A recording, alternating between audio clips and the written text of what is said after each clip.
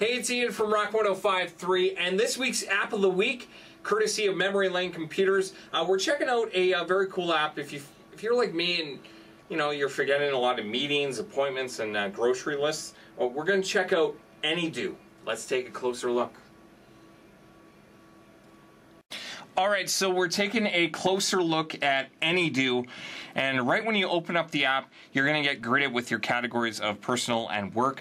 I'm going to show you a little hint. If you head into the settings here, you can actually switch your themes. Now, I tried the white theme. I just find it kind of bland and boring, so black just looks a little bit more sleeker.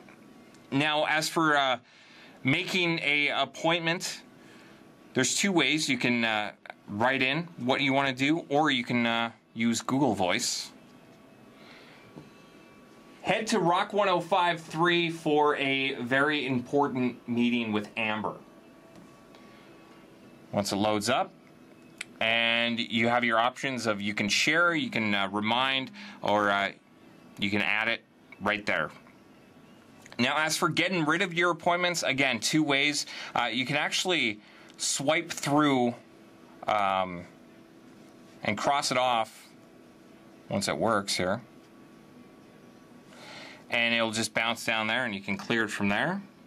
You can just exit, or what you can do is you can head up into your settings, and this is a new feature that Any.DO just added, is Any.DO Moment, and just start it. As you can see, that music meeting, it was yesterday, so I can delete that right there. There's the appointment I just made. I can delete. And that concludes this week's App of the Week. We took a closer look at Any.DO, which is available for Android and iOS devices for free in the Google Play Store and App Store.